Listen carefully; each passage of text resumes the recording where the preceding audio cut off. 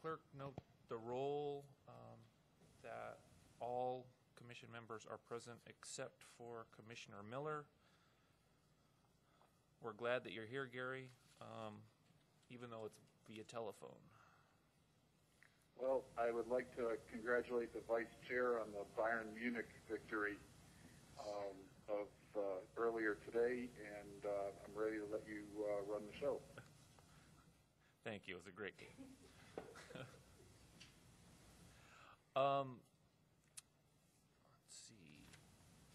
The minutes. Does anyone have any changes to the minutes? Mr. Chair, on the last page, it says Commissioner Ryan responded to another commission member, Change that. It's more of a spelling error typo. In the minutes that I have, it's corrected. I don't know if online, Joe, that's the case on page 8.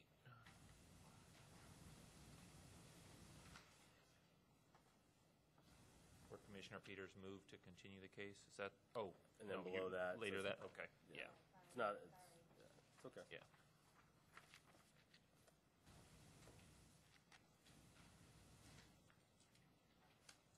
On a motion for approval? Yeah, if there's a Mr. Chairman, I move we approve the minutes of the last meeting with Commissioner Peters' change to the name on page 8. Is there a second? Second. All right, you've heard the motion. All those in favor say aye. Aye. Those opposed? The minutes have been approved. Public comments, is there anyone who wishes to speak on any item that's not on the agenda tonight? Obviously, Mr. Prescott. David Prescott, representing Newland Communities, 2850 East Camelback Road, Phoenix, Arizona. I'm here just to request that the commission place on a future agenda, possibly in May, where I could come back and request a commission initiative to remove a stipulation, actually be stipulation number 2 on zoning case 07-200-00010. And my understanding of the way this process works is at that hearing, that wouldn't be a hearing, at that meeting, I would try to make the case that I'd like the commission to initiate the amendment or the change or removal stipulation, and if you did, then it would go through the regular public hearing process. So this request is just to put it on the agenda so we can discuss it.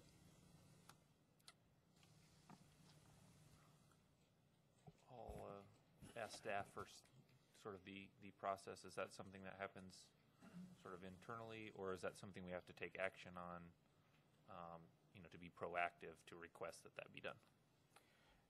Well, ordinarily, an adjustment to a stipulation is treated just like a rezoning case, where we would publish for it and review it in that manner. I guess what Mr.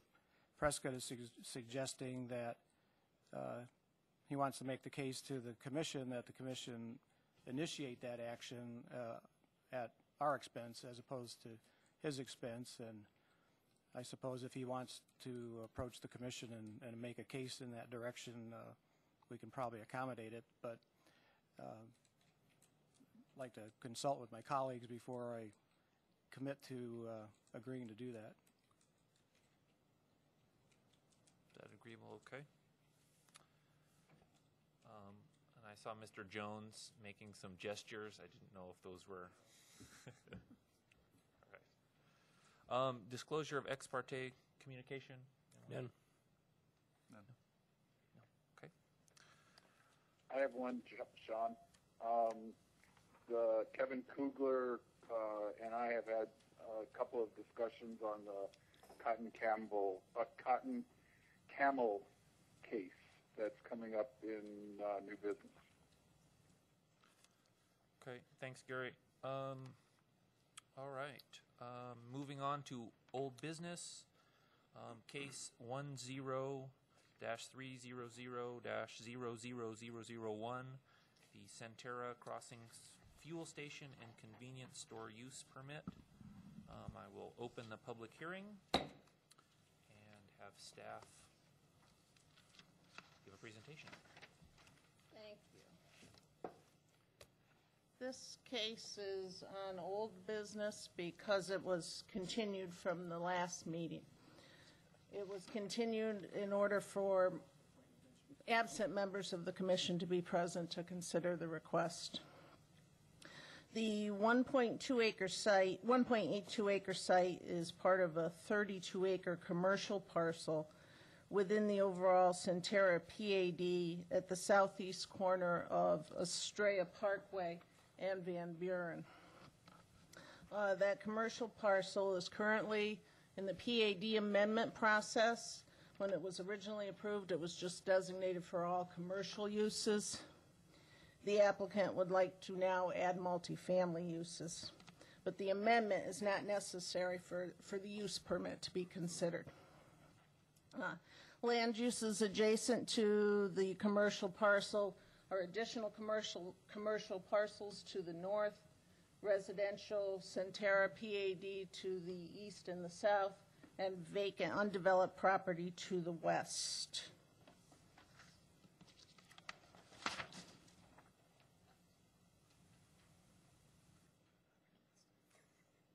The 1.82 acre site, as I said, fronts on Estrella Parkway and sits within the commercial parcel approximately 364 feet south of Van Buren. The south entrance drive is aligned with an existing full median break here on Estrella Parkway. And that drive will also serve the remainder of this commercial development, commercial and proposed multifamily development. It's anticipated that there will be additional commercial parcels along Estrella, additional commercial uses, and then there will likely be a hotel right here behind the convenience store. The proposed multifamily is here in this southeast quadrant of the commercial parcel.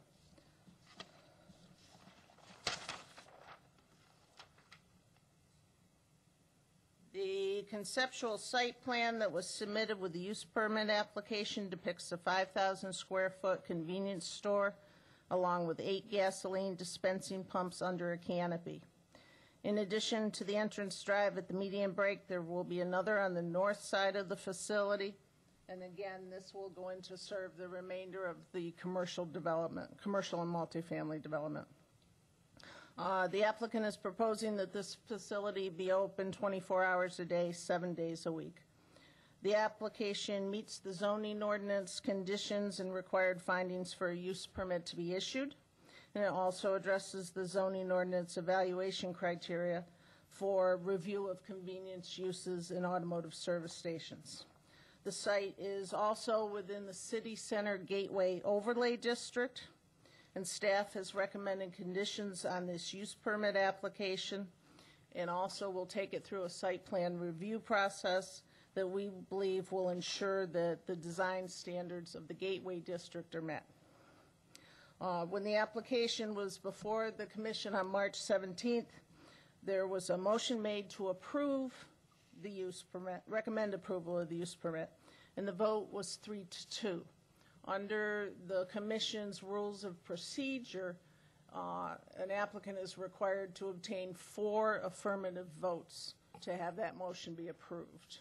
Therefore, it was actually a denial. There was an immediate motion by another commissioner to continue the case. That was approved unanimously, and that brings us back here tonight so that all of you can reconsider the use permit. Does anyone have any questions for staff? Commissioner Williams. Is there some other history to a request for a use permit for a fuel station in this development that goes back a little way, and there was an agreement or a request or something to put the filling station on Van Buren east of Estrella Parkway?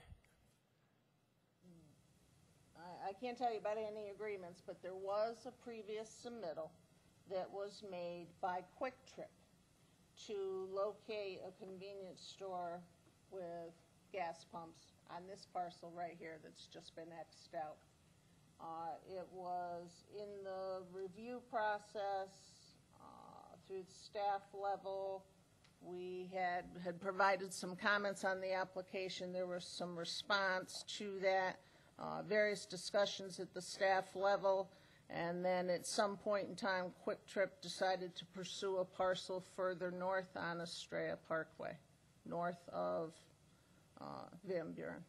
But bottom line, there was some effort to relocate the gas service station to Van Buren Street east of Estrella Parkway rather than fronting on Estrella Parkway? From right here at the corner, you mean? You know, I'm not sure if this happened before I was on the commission or how long ago, but I've heard some discussions of where earlier an applicant wanted to put a filling station in this development and face on Estrella Parkway, and through negotiations and I'm not sure how they got there, but it was decided that the filling station would face onto Van Buren east of Estrella Parkway rather than to face on Estrella Parkway? Well, I believe, and again, this is before me, but I believe the property owners came in, I don't know if Quick Trip was the client or not, may have been, had a pre-application meeting with some members of staff and was told by members of staff that they did not believe that council would approve something right there at a convenience store right there at the corner. It's my understanding that they accepted that answer and moved on and then came back with it located further to the east. Thank you. Yep.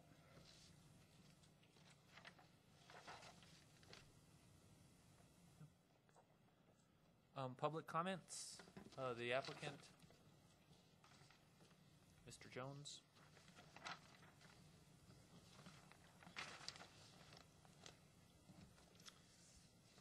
Mr. Vice Chairman and Mr. Chairman, who's appearing telephonically, and members of the commission, we believe the staff has given a thorough presentation of this case before you, the use permit case. I want to apologize for not being here last month. I had a family emergency, was not able to be here, and Karen Keith came and presented before you, and she's here this evening as well to correct me if I do anything wrong and answer any questions that you might have. I understand that the last month's meeting was on March 17th, and thought that we'd send Karen in because the luck of the Irish, and that we would move forward with an approval. However, we didn't get that approval. According to the bylaws of the commission, you have to have 4 votes in order for an affirmative vote to move a case forward. That's a bit unique, actually. A majority of the quorum present is what I'm accustomed to in other cities. I believe the bylaws here suggest you have to have 4. And so with the breakdown, I know unless the commissioners, there was 3 in favor, 2 opposed, and again, in my mind, that's a majority, you move forward with the case. However, you need 1 more. So Commissioner Short, welcome to the commission. These gentlemen here got to vote last month.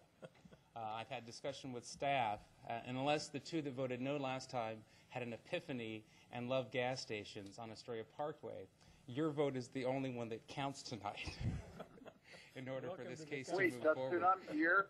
To speak as bluntly as possible, and obviously the chairman is on the phone unless he's changed his mind.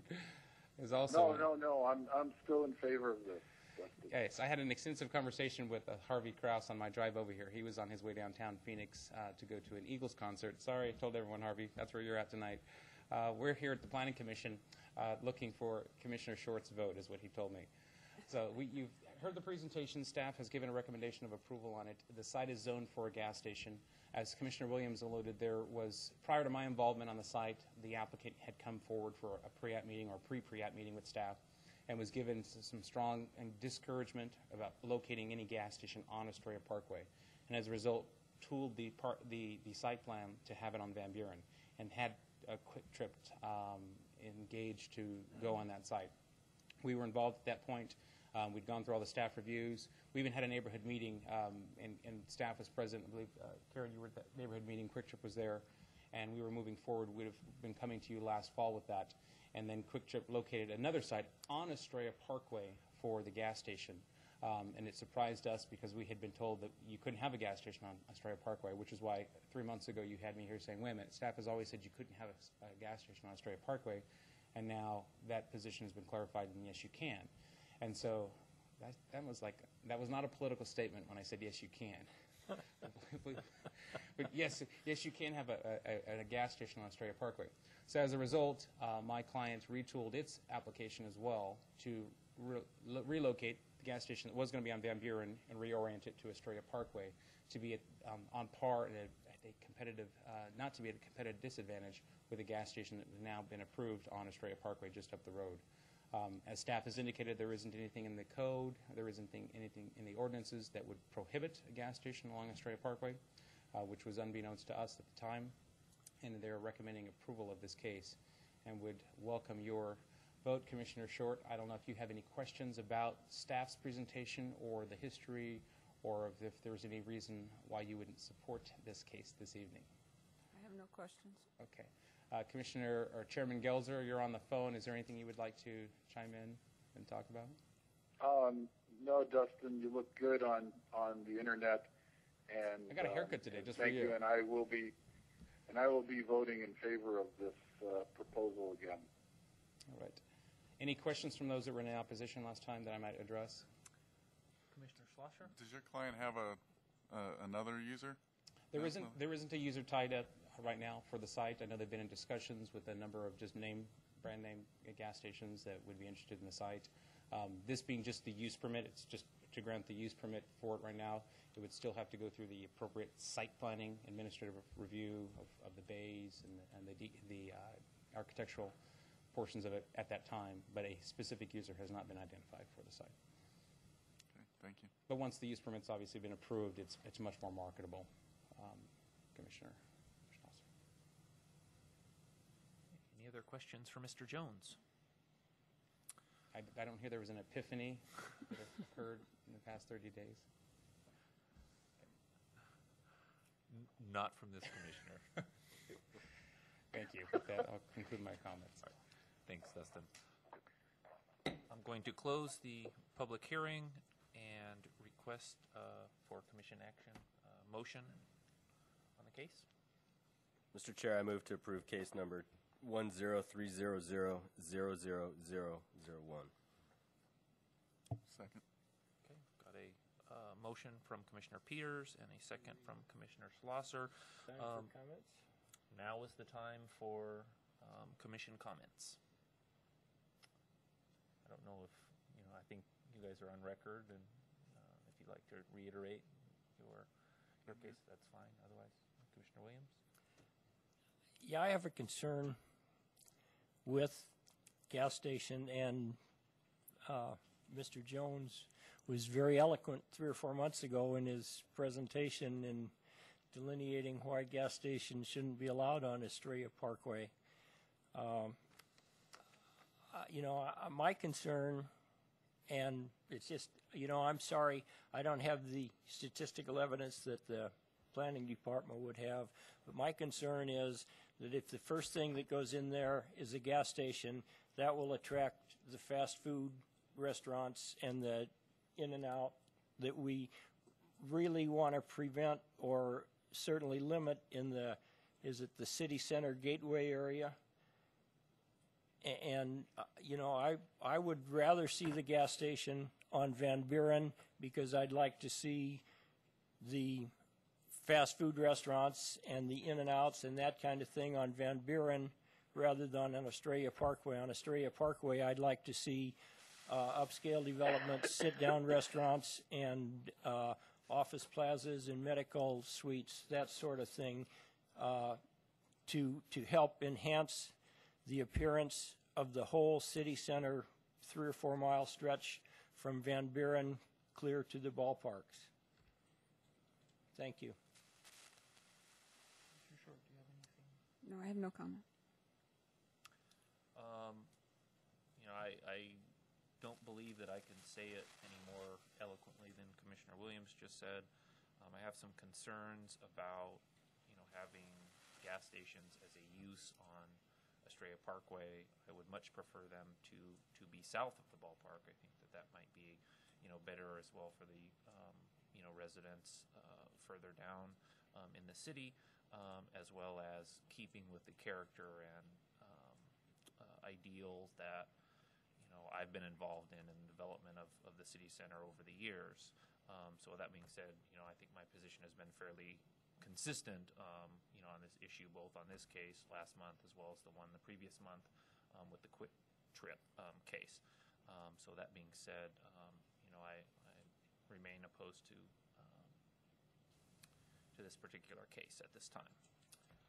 There's a motion and a second.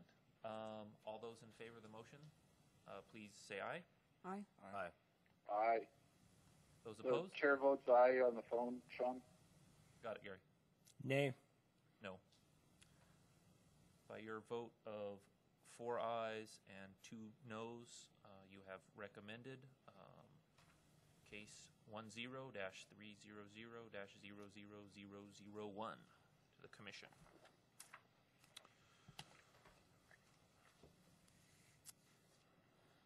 All right. Our next case is new business. Case 09-200-00013, the Cotton Camel Center PAD rezone. I will open the public hearing, and we will hear from Mr. Careccia. Thank you, Mr. Chairman.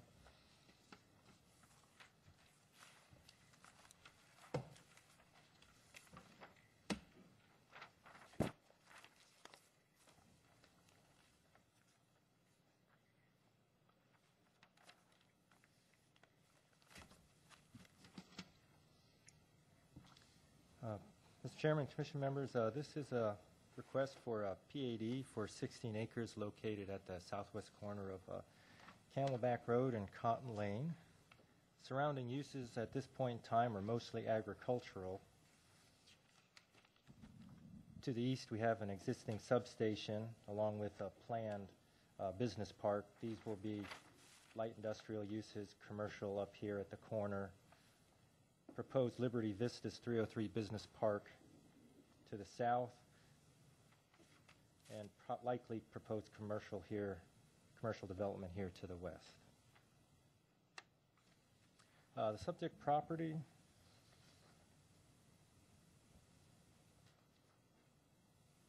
is designated with a loop compatible land use area. Within this zone, commercial and light industrial uses are designated in the general plan. And the property is inside the 65 LDN noise contour for Luke Air Force Base.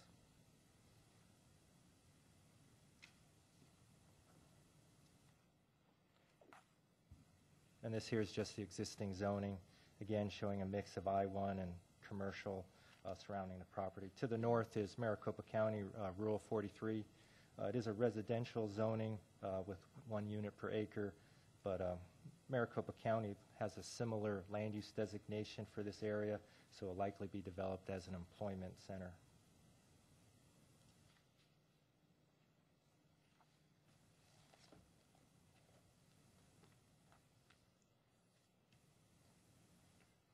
And the PAD proposal is for a mix of commercial and business park uses. The north half of the property is proposed for the commercial, south half for the business park. And also in the PAD is a proposal for this pad here right on the corner to be developed with convenience commercial uses. Within the PAD for the general commercial and the business park, it does contain a specific list of uses allowed within each zone.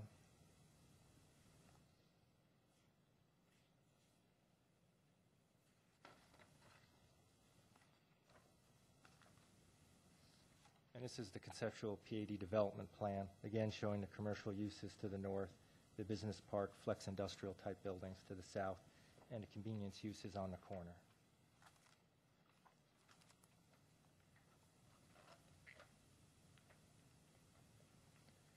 Within the PAD request, there was a request for convenience uses to be allowed by right with this approval of the PAD. Normally, convenience use is use permit use. However, with this entitlement, with approval of the PAD, development of a convenience use could take place at this arterial corner.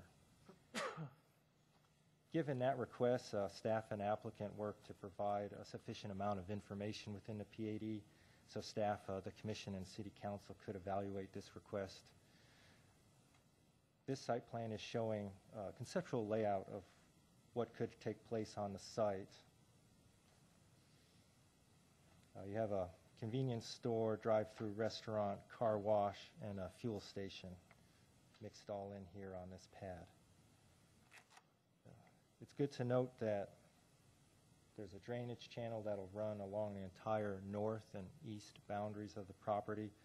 Channel width is about 50 plus feet, and that channel will be contain enhanced landscaping and be designed with a natural setting. It will not be a typical concrete line structure, but more of a natural amenity, which will provide an additional setback, natural buffer from the public roadways.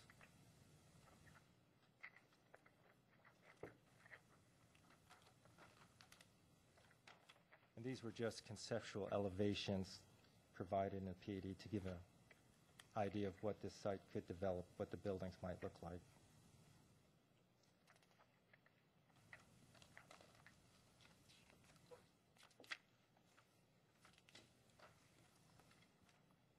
For this PAD request, all public notice requirements were followed. Staff has not received any public inquiries in opposition to this request. We find the PAD is in conformance with the property's land use designations as specified in the general plan. We do find it will be compatible with the planned land uses within the area. Staff also finds that the convenience uses would not be a detriment to the public welfare and that they would also be compatible with the planned uses in the area. As such, we are recommending approval of this PAD amendment with one additional stipulation, which was presented before you.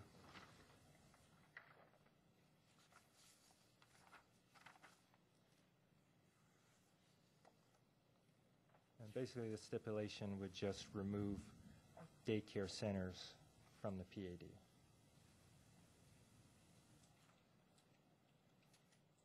With that, Mr. Chairman, my presentation is concluded. The staff and the applicant are available for any questions. Thank you. Does anyone have questions for staff? Oh, yes, please. What was your logic behind excluding daycare centers? Mr. Chairman, Commissioner Short, that conversation originated with Chairman Gelzer. He had a concern with having, I'm assuming, a use that would allow a population of a dense population within an area close to Luke Air Force Base. It's Steve, can I interrupt? For Kathleen's benefit, several years ago there used to be a Duncan Family Farms that was in very close to this vicinity, and it was had a lot of school kids coming to it. The city wound up buying the property because of its closeness to the APZ, the two hazard zones at the end of the runway. And so my thinking when I read through the list of allowed uses was, let's not bring in another type of use that could create, that kind of a situation. And so, so I talked with Kevin Kugler and Steve last week and said, this is my concern. If we can get a stipulation to remove this, then, I would not have any problems with the application. And so that's the background of why that use is being removed from the, allowable uses in the general, I think in the general section of this property. Thank you. That was very helpful. In the applicant's response? We're fine with that, thank you. Okay. Thank you.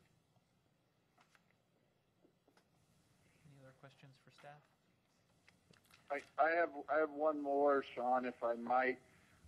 Steve, the site plan that will be granting in this PAD amendment, are we just granting in the site plan for the convenience use, the car wash and the general store and the fuel pumps, et cetera, in the restaurant? Will that have to come back as will this site plan be pretty much what is going to be followed, or is this a pure conception and things can flip around, but they all have to be in this general area?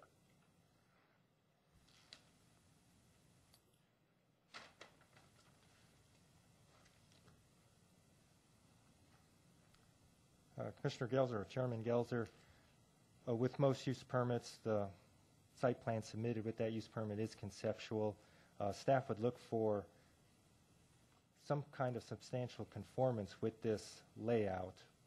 That is part of our evaluation of this site, to where they have drive-through windows not facing onto public roadways and such.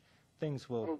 Okay, you've answered my question. In other words, the elements would be there, and they would have to conform to our usual standards, but they might be slightly rearranged based on a client's needs. Do I have that pretty well? Is that pretty well the way it would work? Yes, sir. Okay, thank you. Mr. Chair, I assume that the future 303 on and off ramps won't interfere with the construction of that in the future. Mr. Pierce, with this site, no, we haven't had no discussion with the 303 affecting this site. I think we're a little too far west for... I'm just not sure how much room that takes for the on and off ramps. I don't know if it'll extend into that area or not. Not that I've heard of coming this far affecting this site, this property.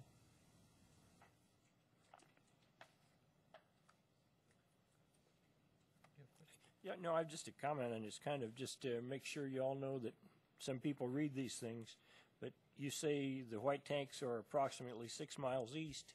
The last time I looked, I think they were west.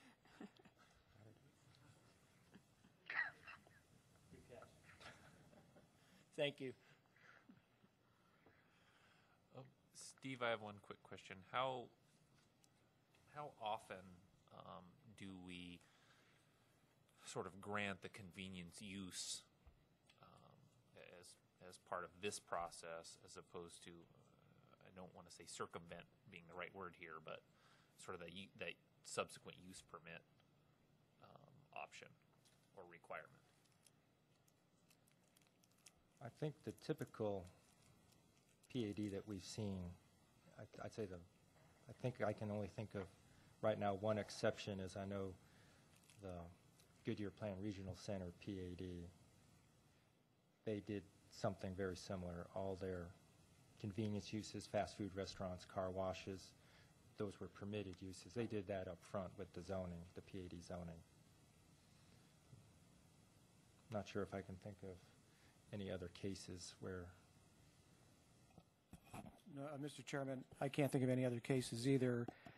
However, most projects aren't willing to commit to the level of detail and specificity at this stage. And so what you'll end up with is a conceptual site plan, and then they deal with the individual use permits later in order to kind of maintain flexibility in their development. So it's a little bit unusual for an applicant to commit to this level of detail, but it is certainly acceptable.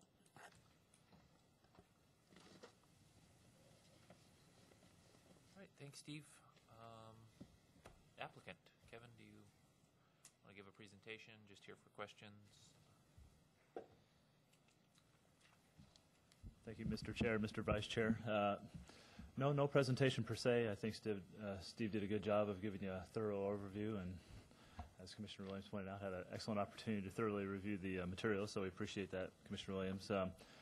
We certainly appreciate staff's recommendation, and to kind of bridge on to what Joe and Steve had touched on, that I'm fortunate in this case to be working with a client who's committed to wanting to bring quality up front, and it isn't every day that you want to, at this stage of the process, bring that level of detail. And we've been working with staff in total for over a year on this case, and specifically for about 6 or 7 months with respect to the convenience commercial aspect of it, because we know how important select aspects of that are, both to yourselves, council, and to staff, of course. So we went to great lengths to bring that level of detail.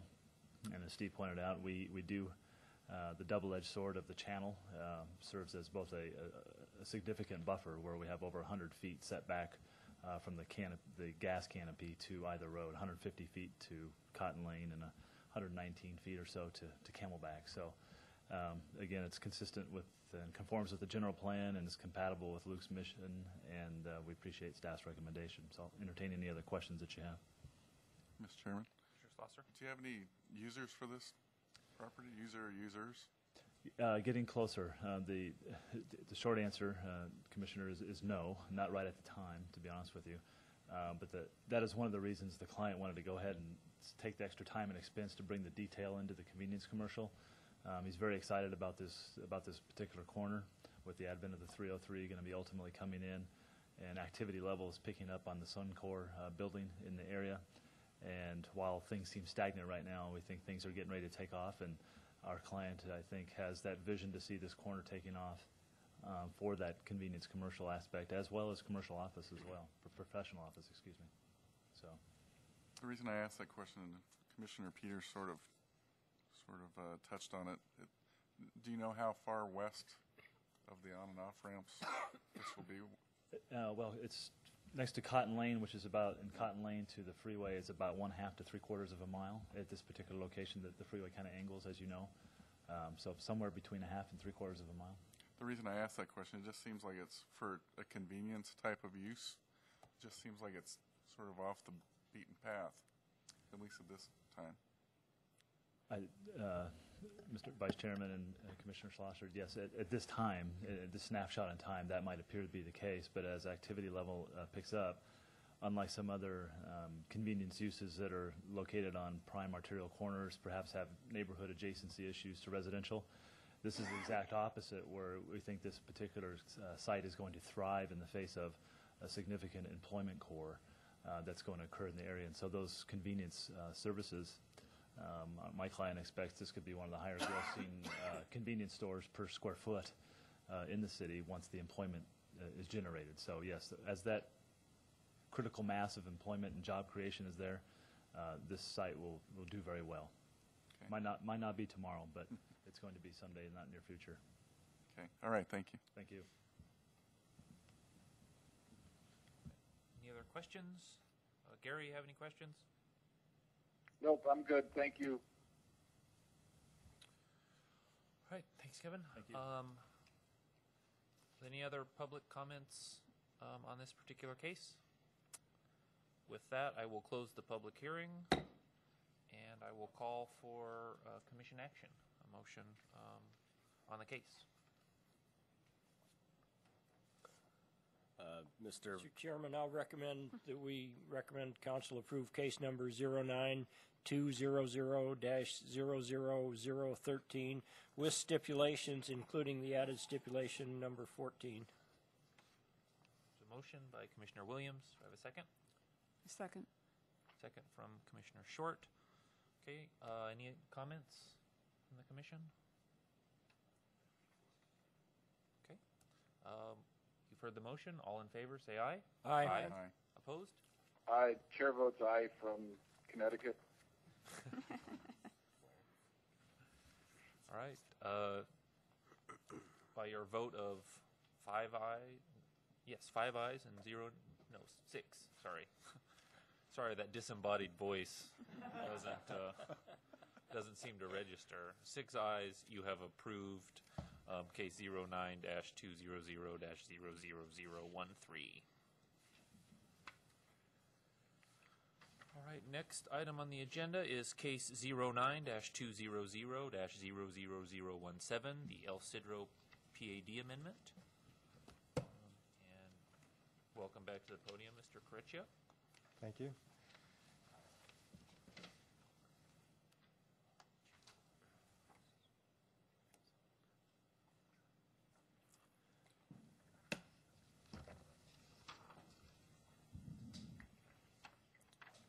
This is the existing El Cedro PAD up here on the aerial, boundaries in red, 637 acres. Basically, we're looking at Lower Buckeye Road on the north, MC 85 on the south. We have a property on either side of Cotton Lane, and then we move west to Citrus Road here. This building is the former Rubbermaid building. We have Goodyear Crossing right here. We have existing residential development within Canyon Trails here and Cotton Flower. And then we have proposed residential development to the north along with the high school. We have existing residential development within Maricopa County here and here.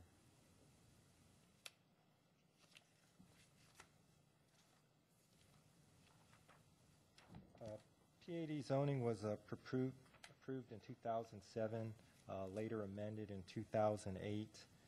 The applicant has come in with another amendment to the PAD in response to the evolving nature of the Loop 303 and drainage channel, and along with the addition of additional properties that the applicant would like to add into the PAD. Mainly this property right here, 20 acres. They would like to add into the PAD, assign it a commercial land use, along with some right-of-ways that the applicant is processing abandonments for. Those properties then would also be included in the PAD.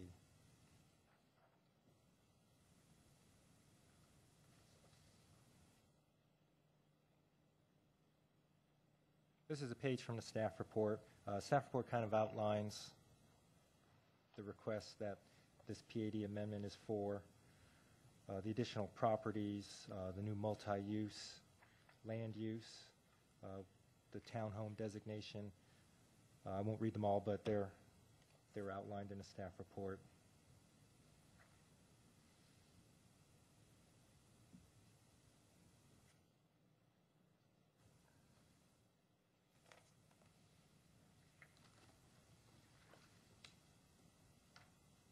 And basically, those amendments result in this revised land use plan.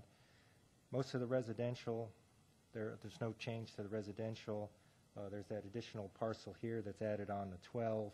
There's a new multi-use zoning classification that gets placed on parcel number 6. And also the properties along here in parcel 13 owned by the city of Goodyear for the future Loop 303, those were also assigned those corresponding zoning classifications.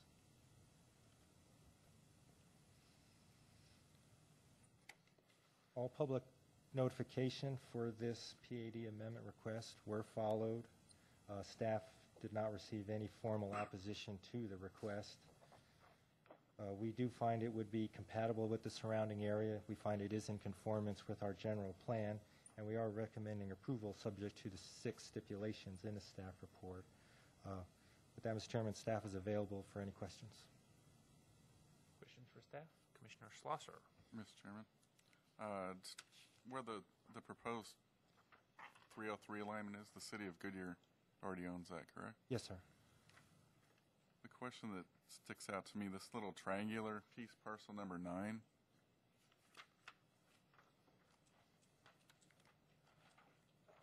the question is, and that's still owned by the applicant? Yes, sir. Right? Why did the city not acquire that piece as well, and what was there rationale behind that? And if not, what kind of use would you put in there?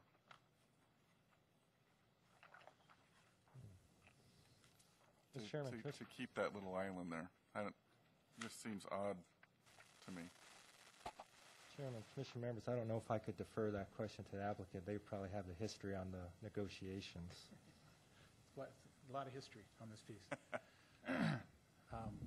Jeff Bliley, 4800 North Scottsdale Road, here representing the property owner. We've been working on El Cedro for 6 or 7 years, I think, since we made the initial submittal. And when we made the initial submittal, there was no 303 that was cutting through, and that was in a the city decided that they wanted the 303 to go through the middle of the property rather than on Cotton, so we had to get sidetracked and worked with the city on all of this. And ultimately, as you mentioned, the city did purchase that right away. What the city purchased, what they wanted to try to purchase just enough right away for the 303, so that accommodates at the time of purchasing, the planned 303 with the off-ramp and on-ramp. Through the site, the freeway is actually going to be elevated, so that site will be, the freeway is going to go above grade. So on that site, you'll still be able to get access from Cotton and Elwood, and it's plenty large for, Walgreens, that type of use. It's even bigger than what a Walgreens site would be. So it's actually a fairly good site as far as commercial development goes. So, but the history is that city purchased that's why the lines are just like they are. Just at the time when they purchased, that was the plan for the 303. Why we're here today is, as you know, the 303 by alignment still hasn't been nailed down. And so it shifts, and since our last amendment, we've also found out about this flood control channel that flood control's put in. And so now we've had to go back and amend all of our internal plans because subsequent to our last amendment, we had been working with the city on plats. We had pre-plats approved, final plats were on the way, and all of that has to really be scrapped now because with the flood control channel running along the west side of the 303, it just didn't work. So we've had to go back to scratch, and since we did that, we've gone back and revised the land use plan. We've also basically zoned now the city's 303 right-of-way, and we did that because the alignment hasn't been pinned down, and it could shift. And if it shifts outside of what the city owns, the city would then be stuck with some excess right-of-way that would no longer be in the 303. And this way, if the city were going to sell it, it will have zoning on it already. You won't have to go back and rezone it. So I think staff agreed that that was a good position to take, and so that's why we've included it with the zoning here. And what really precipitated this was the addition of parcel 12. When we did the original zoning case, we inadvertently left off 20 acres that my client actually owned. And it wasn't until years later we realized that they had it. It didn't get zoned, so we had to go back and amend the PAD to add it in anyway. So with that amendment, we went ahead and revised the plans, accommodated the new channel, the shifting of the freeway as we knew it again. And we're here today looking for another amendment to the El Sidra plan. Okay. All right. Thank you. Don, a question, if I may. Commissioner Gelzer, go ahead. This is probably for the applicant. Could you think there used to be townhouses in parcel 5? Is that correct? And that's going to change through this amendment. Is that correct? Could you give me some background on why we're shifting from multifamily to a less dense type of is that because of the flood control channel, or what's the reasoning behind that? It is. The flood control channel caused us to have to go back and relay out all those parcels 4, 5, and 3. So what we did is we eliminated that. It wasn't apartments, but it was kind of a row home, or it really hadn't been platted yet. But because of the channel, we went back, we reduced the density on that particular parcel, and eliminated that townhome type product, and to accommodate both the channel and now the collector that runs up through there the way it's been realigned. There's still a potential on parcel 6 for that townhome product, but right now we're trying to leave as much flexibility with parcel 6 as we possibly can because it's really hard to plan that particular site, especially given the fact that we're still not sure if that's going to be an on-ramp, off-ramp situation and until this alignment gets pinned down. Okay, so in essence, you're really saying is with flood control going down the west side of the proposed 303 alignment, the 303 alignment hasn't been pinned down, that it's better that we have some flexibility to be able to move product around, but once we nail down those arterial or those two items, then we're going to come back. Then we're going to present some type of a mixed. It has zoning, but we even made changes depending on what the market conditions are. The way I understand that, Commissioner, the way what we're presenting it is that with parcel 6, we've pretty much got the other parcels pinned down as far as the residential parcels. Parcel 6, like I say, it could go any way. What we envision there with the multi-use zoning is that depending upon the use, it would come back. It would have to go through the site planning process, but we wouldn't have to go back and rezone the property again if, say, we wanted to do commercial on that site or we wanted to do the townhomes. It would still have to go through site planning and platting or whatever it may be, but we wouldn't have to go back and rezone it again. Do you guys have enough buffer between your residential and the flood control channel and 303 so that, you know, you think it'll be both marketable and obviously staff will have to look at these site plans to make sure we have that, you know. Yes, we do feel it's marketable. In fact, the flood control channel is going to provide more of a buffer than we originally thought when we had the PAD approved the first time, because we didn't, I think that initially the flood control channel was going to be on the other side of the freeway. So now with the addition of that, it's going to be a much larger buffer between the residential and ultimately the 303. Okay. Ken, is flood control just grass or concrete, or is there going to be some kind of landscaping in a flood control channel? And would you be responsible, or the ultimate builder be responsible, or would that be the flood control district who would put in trees or whatever? You know, I do not know what kind of construction the flood control channel is going to be. I doubt it's going to be concrete, but I can't tell you that for sure. Ultimately, they are going to be responsible for building the channel. This is a large regional channel that the flood control district is building, so they're in the process right now of acquiring right-of-way for the channel, and once they get that done, they will be building it to whatever standards they have. I'm just not privy to those. Okay, thank you. Mr. Bud, do you have anything else to add? No, I think it was a pretty self-explanatory what was in the staff report. Any commission members have any other questions for either the applicant or staff? Thank you. Is there anyone, members of the public, who would like to comment on this case? All right, I will close the public hearing. We had one back there.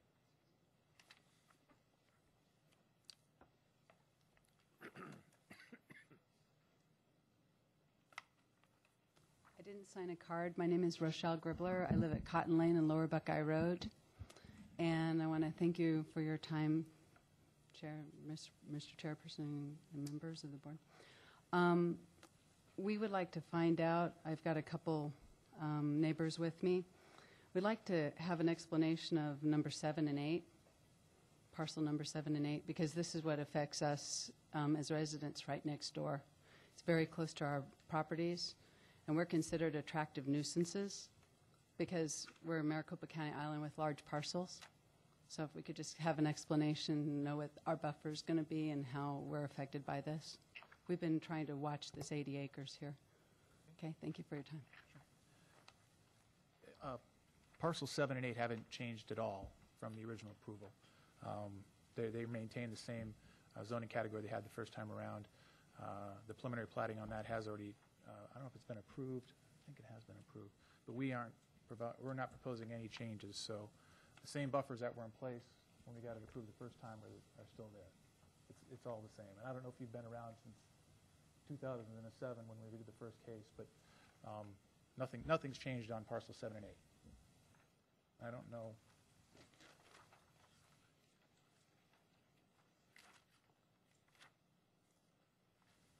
So what's the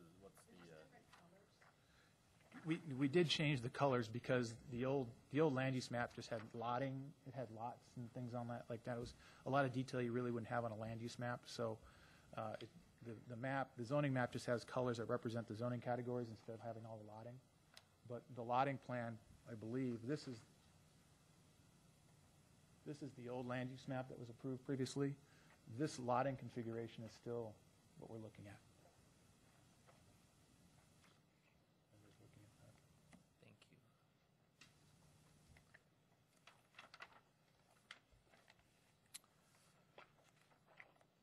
Okay. I would like to have a little more explanation on number 8, because that affects my property. I live right on this corner right here, you know, and but if they were talking about the channel, they built the channel up to Lower Buckeye. They never completed over here. They built the channel in front of my house, and all I have is soil erosion and weeds, and I keep mowing down the weeds to make it look good for the city of Goodyear. And but the city won't maintain it. Nobody would maintain it. I gotta maintain it, you know. So I want to know what they're going to do. What is going to be on number 8? Because from that point right there to this point there is my 5-acre parcel. Mr. Chairman, we need his name for the record, please. Yes. Can you Sir, would you mind stating your name and address for the record? My name is Augustine Hernandez. I live on 106, the corner of 168th Avenue and Dunlap, which I call Dunlap, you call it Elwood. Right, thank you. Mr. Bliley? Again, I can just show, this is, again, the layout for the lotting that was approved 2007 and 2008. It's still the layout for the lotting that we're proposing. So it's going to be homes in some fashion of that. As far as the channel goes, I do believe that now the flood control plan for the channel, as it approaches Lower Buckeye, is then to go across the road, I believe, and then come down the west side. I don't think you're going to have the two channels. I think at one point in time there's going to be a channel running down Cotton, but I think now the plan is to divert the flows and it's going to run in a channel along the west side of the 303. I don't know about the erosion that's occurring out there. Well, I mean, certainly. You're telling them one thing, the city tells me another thing. The city tells me that they're going to continue that channel and join it all the way across on Dunlap, all the way across my property. It's already in front of my property. If there's a planned channel down Cotton, of course, we would construct, if it's a normal drainage channel, that would be constructed as part of our improvements when we did our improvements for the site. I'm just not aware.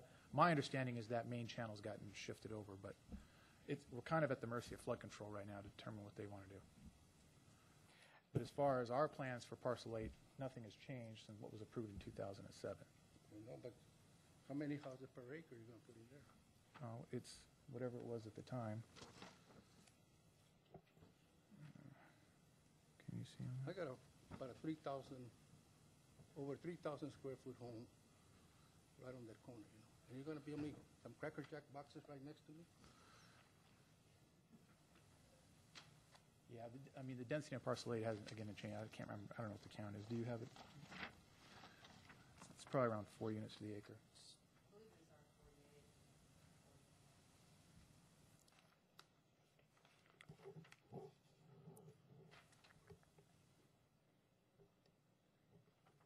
Yeah, I don't know if you remember, Steve, what the density for that parcel is.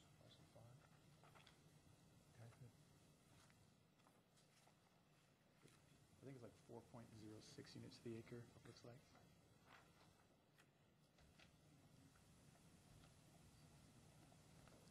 It's in the range of a little over 4 dwelling units per acre. Mr. Chairman, just with respect to the drainage channel, it was my understanding, was the same as Mr. Biley's, that it was going to be picked up on the east side of the street and taken to the west. Although if Mr. Hernandez has heard something different, he may have heard something more recent. But I'll certainly mention it to the city engineer about Mr. Hernandez's concern. Thank you. Okay, anyone else? All right. I did close the public hearing, even though it remained open, but I will entertain a motion on this case.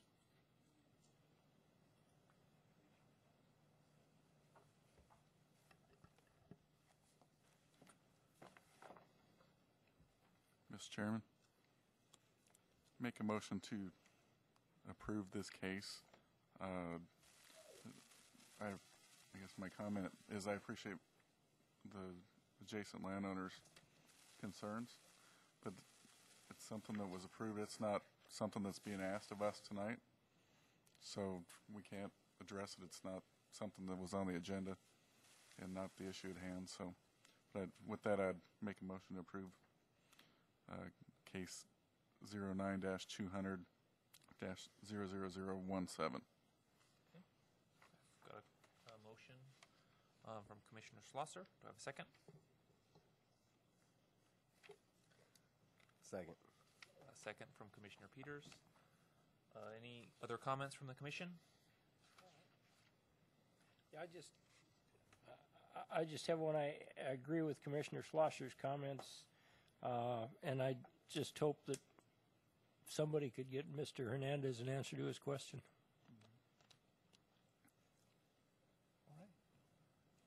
All right. You've heard the motion. All those in favor, please say aye. Aye. Aye. Opposed? Aye from the East Coast. Thank you, Commissioner Gelzer. By your vote of 6 ayes, you have approved case 09-200-00017.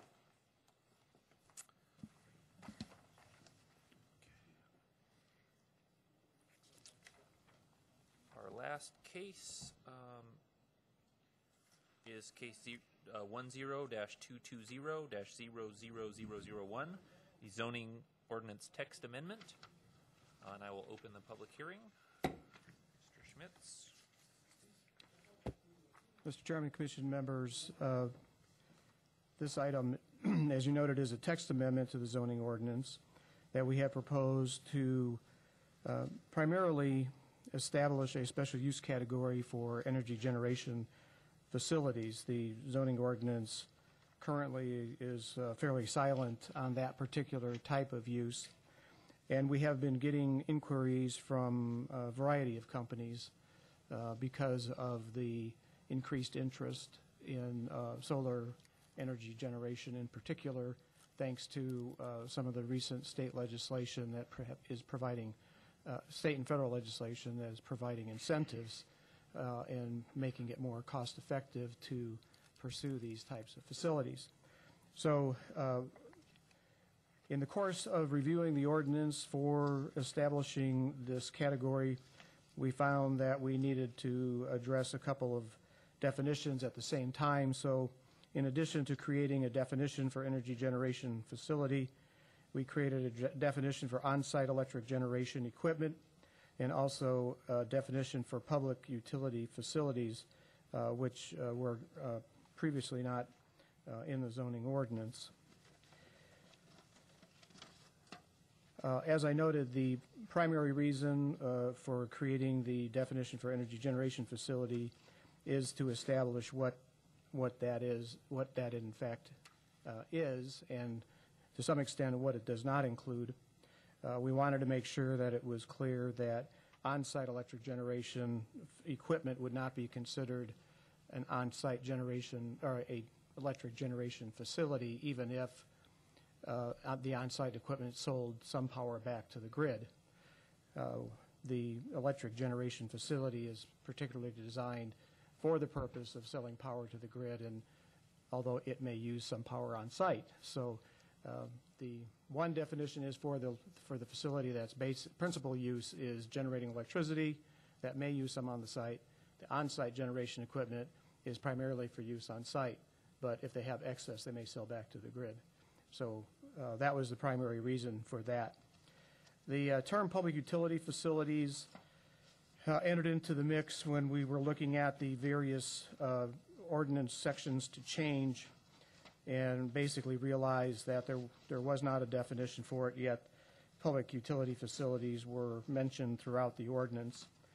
There was those that were distinguished by the terminology of that they were designed to serve the immediate area, but there were also sections where the public utility facilities were permitted outright, and we felt that that would be appropriate at this time to clarify that definition. So the changes that you see are the addition of the definitions, the adding of public utility facilities to serve the immediate area in the C1 district, CO district, the C1 district, and clarifying in the C2 district that public utility facilities and offices include facilities that are needed to serve the immediate area, but don't include any outside storage or maintenance yards. If you look at the types of uses that are allowed in the C2 district, you could see that a utility facility that had outside storage of poles or equipment probably wouldn't fit in with the category of the other uses in the C2. And then we also added language to the public facilities district because that is the principal district that we have used for, in particular for water reclamation facilities, wastewater treatment plants. And so those were not specifically listed in the district. What's listed was facilities owned, leased, or operated by city, county, county, state, United States government, or school districts, but we wanted to make sure that it was clear that even though we had used this district for wastewater reclamation facilities, that they were not specifically mentioned, so we added that to that district. And then two other points. We tried to clarify what was allowed in the I-1 Light Industrial Park District and I-2 District. Public utility facilities were added to the list in I-1 District as principal permitted use, and then they were already, electric and gas utilities were already mentioned in the I-2 District, so we added public utility facilities to that. And right before the meeting, I had distributed a change to those two items that I'd like to touch on in a minute after I close out with the last change of the energy generation facility itself, which would be listed as a special use under the list of uses, special uses that could be considered in any district. The revision that I passed out, and hopefully you can find amongst your papers, has some red changes denoted at the top of the page under item section 6, item number 9. It currently says public utility facilities, but not including an energy generation facility, wastewater treatment plant, or water reclamation facility. That is actually contained within the definition and does not necessarily need to be restated here. So what I am proposing is just to delete the balance of that sentence. And then secondly, under section 7, item 13, it says public utility facilities, but not including electric generation facility. Once again, the energy generation facility is already specifically excluded from the definition of public utility facilities, and I had not included wastewater treatment plants and water reclamation facilities because a sewage treatment, disposal and treatment was already listed in the I-2 district, but I think it would be beneficial to add it back in under this category for additional clarification. Lastly, I had received a comment from Liberty Water expressing some concerns about the proposed changes and what potential impact it could have on its current zoning and what it might have on future. I have distributed a copy of those comments that we had received from Liberty Water. Basically, the concern was threefold. One was how the change would affect the Phase 2 expansion of the existing plant on McDowell. Basically, that property is already zoned public facilities district and would not be affected by the change. If anything, the change clarifies that wastewater treatment facilities are permitted in that district. The second site they have is on McDowell near Saraville. Likewise, that site is already designated as a public facilities site in the PAD for Palm Valley Phase 8, and once again would not be affected by the proposed change, negatively affected, potentially positively affected. And then lastly, there was a contention that was raised by Liberty Water that the C2 district, by having the term phrase public utility facilities and offices being listed as a principal permitted use, could be interpreted to include water reclamation facilities or wastewater treatment plants, and we respectfully disagreed with that interpretation, that and based on the fact that we had never taken that position in the past. All of the water reclamation facilities and wastewater treatment plants that we have processed have all gone through the public facilities district and not a general commercial district. So we are not inclined to make any change in that direction at this point. So our recommendation to you tonight is to recommend to the City Council that this text amendment be recommended for approval with the changes that were distributed to you and highlighted in red. That concludes my presentation, and I'll stand for any questions you might have. Thank you. Commission, or questions from the Commission? Mr. Chairman? Commissioner Schlosser? You mentioned that the city's been approached by energy generation facilities users or whoever. Is there certain areas of the city that the city has said they prefer to that those kind of uses be placed where this text amendment would benefit that? Chairman Lux, Commissioner Slosser, we have not identified specific sites for the companies. They basically are searching for sites, and then they come to us. But rather than having to be put in a position of rezoning the property to an industrial use or some other, or even rezoning the property from a current agricultural use, the special use gives us the flexibility to consider that use now without having to change the underlying zoning. I think that's the principal driver behind this proposal. These solar facilities, they like to talk in terms of useful life.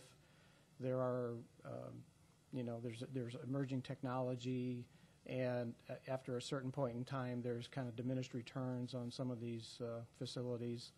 The photovoltaics, I think, over time, the amount of electricity they can generate from the equipment declines.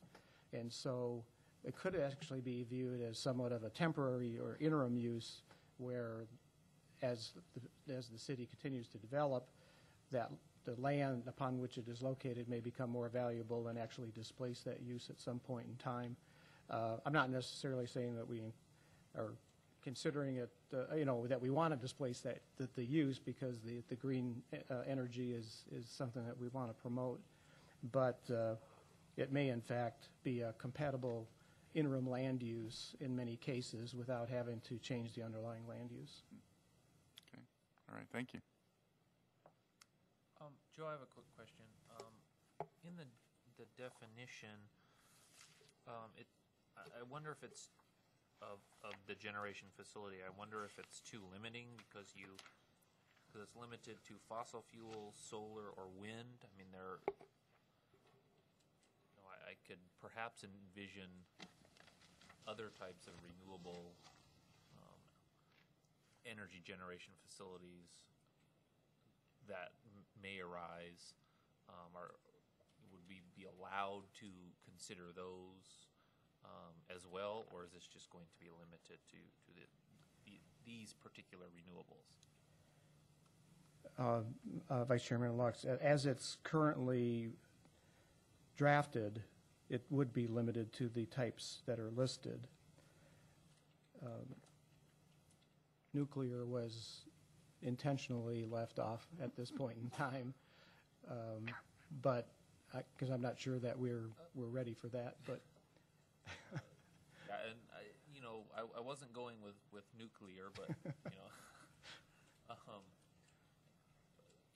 there are other like biogas, for example. Yes. Or things of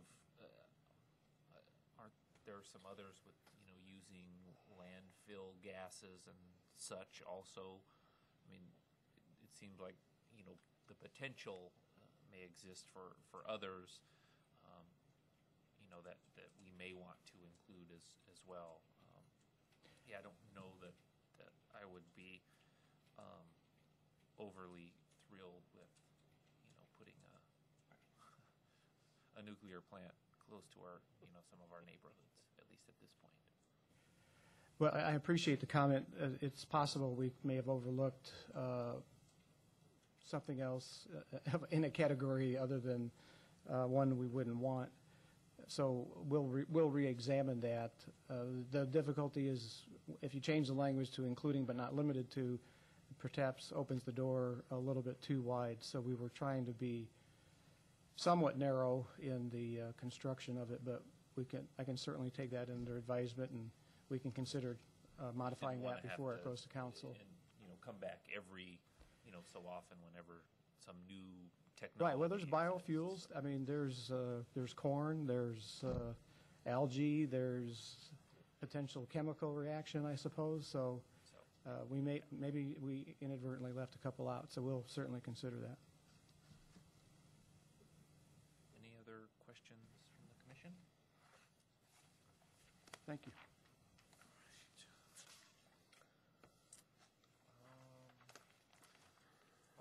have a card from Mr. Prescott. Thank you, Mr. Chairman, members of the commission. David Prescott, 2850 East Camelback Road, Phoenix, Arizona. Newland Communities is in favor of this amendment, especially the amendment about the special use change for the energy generation facility. I was one of the people in one of those meetings where we had a firm from Germany come in, and quite frankly, for a whole series of reasons, Goodyear is in a very positive position for these type of renewable resource electrical generating facilities. They're passive facilities. They don't use water. They're photovoltaic. I mean, there's other sources, as the chair has mentioned tonight. So, and that's something Newell's in favor of. We're very green. We like the green technology, so we're in favor of this. Whether it goes on Estrella's property or someplace else, is a positive change. And I think staff did a really good job of drafting up this ordinance. Is there anyone else from the public who would like to comment on this case? Okay, with that, I will close the public hearing and request commission action. Mr. Chairman, I move to approve case number 10, 10220000001 with the changes that staff highlighted. Got a motion? Second. Second from Commissioner Williams. Commission comments? Nothing from the East Coast? Oh, the liberal from the East Coast thinks this is really good stuff and is going to be voting in favor of it. Thank you. Commissioner Foster? Does that mean that Mr. Prescott would be in favor of the Estrella Mountain Ranch nuclear generating facility then?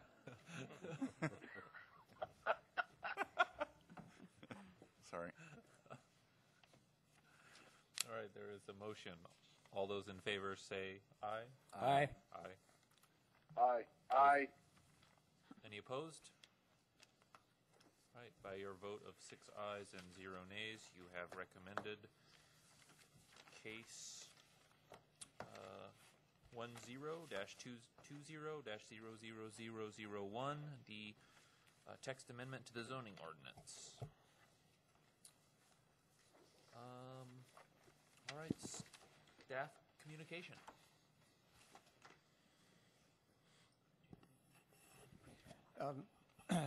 Mr. Vice Chairman, I had wanted to report to you on the City Council work session meeting that was held on Monday. The council was briefed on electronic marquees.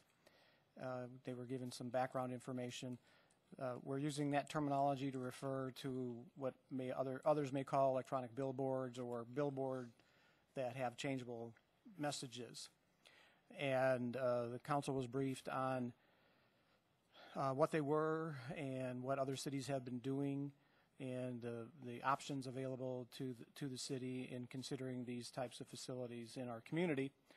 And I think the general consensus was that the council was interested in pursuing at least one or more along the I-10 corridor, and they've directed staff to schedule a public hearing to take public comment on the concept and then move in the direction of developing a request for proposals for a competitive bidding process or proposal process.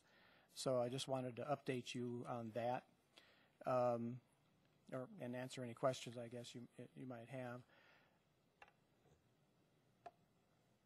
And then secondly, I did want to mention to you that the BLM is hosting public meetings on the proposed Sonoran Solar Energy Project. That is the solar thermal energy project that is proposed basically in Buckeye, just north of the Sonoran Desert National Monument and just due west of our municipal planning area. It's about a mile west of our municipal planning area. The city has been participating in the initial development of the EIS as a cooperating agency, which allowed us to have access to information as it was being developed and commenting along the way. This is now moving into the draft document EIS process. And so the public meetings will be held next week, Tuesday, April 27th, 6:30 at the BLM National Training Center in Phoenix, Wednesday, April 28th, 6:30, Gila Bend High School in Gila Bend, and Thursday, April 29th, 6:30 at the Buckeye Union High School. So that's the one that is closest to us and probably most convenient. I just wanted you to be aware of it. If you haven't heard much about it, I can provide you with information, but basically it's a 375 megawatt solar thermal plant. It's a plant that basically uses parabolic mirrors to focus the energy of the sunlight energy onto a tube that goes in through the middle of the parabolic mirror, and it heats fluid within inside that tube, and then that tube is used at a temperature of 700 some degrees to turn water into steam, and then the steam in turn powers generators that creates electricity.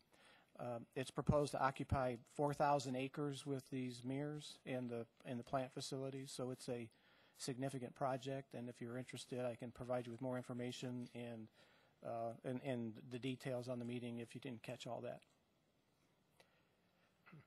And then lastly, on behalf of staff, we wanted to welcome Commissioner Short and let her know that we're here to help you become knowledgeable and adjust to the commission, so please feel free to contact us at any time to assist you. Thank you so much. I've gotten lots of good support from you folks already, and I appreciate that very much. Thanks. Thank you. That's all I have. Okay. Well, with that, I move we adjourn. Commission's adjourned.